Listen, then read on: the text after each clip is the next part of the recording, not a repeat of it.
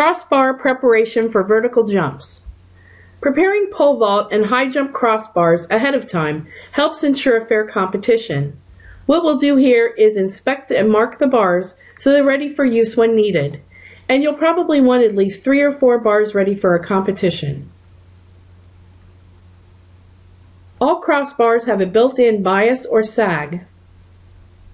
You might think that you'd want the bars placed on the pegs so that there's a minimum of sag, but in order to make them the most stable, you want the bar positioned so the greatest sag occurs when the end pieces are flat on the pegs. First, make sure the end pieces are positioned at the end of the crossbars. Remove any tape or other material on the bar.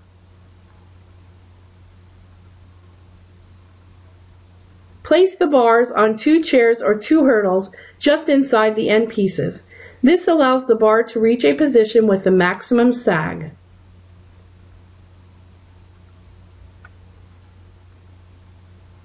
Turn the end pieces so that the flat edge is horizontal with the ground.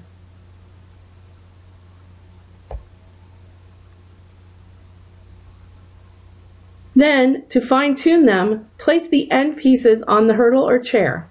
Now try to wiggle or rotate the crossbar from both ends and from the center.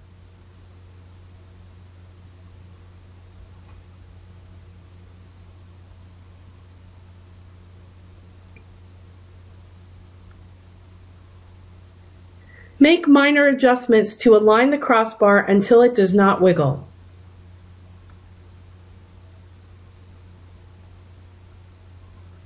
If chairs or hurdles are not readily available, place the bar on the ground and have someone stand on one end piece. Make sure the other end piece is level with the ground so that the flat surfaces are parallel to each other.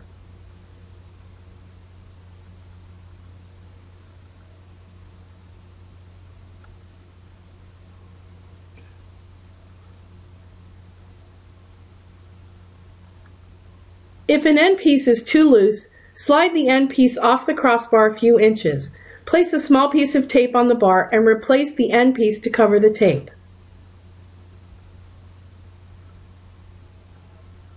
Because the end pieces can twist during the competition, we'll mark the bars to show where the end pieces should be at all times. First, we make a circular mark around the bar next to the inside edge of the end pieces. This lets us know if the end piece has moved in or out from its original position.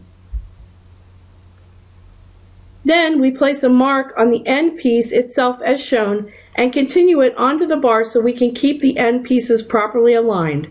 Do this for both end pieces. We also mark the left and right end pieces as shown to ensure the bar is replaced with the same side facing the runway every time. We can also mark the outside end of the end piece and the bar. This allows us to see if the end piece has twisted away from where we set it. Make sure to number the bars, and for the pole vault, mark the underside of the end pieces.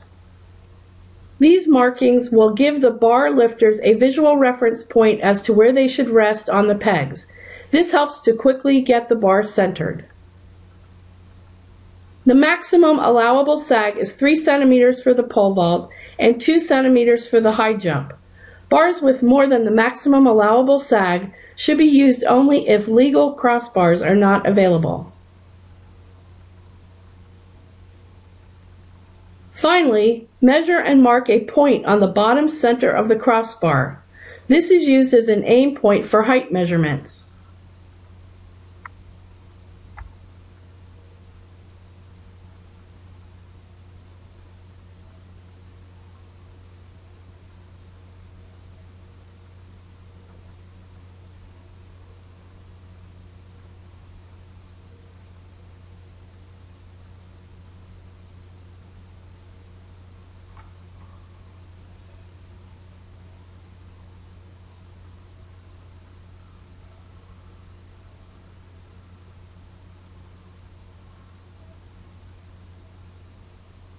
Be aware that on hot days, crossbars and end pieces may have to be realigned later.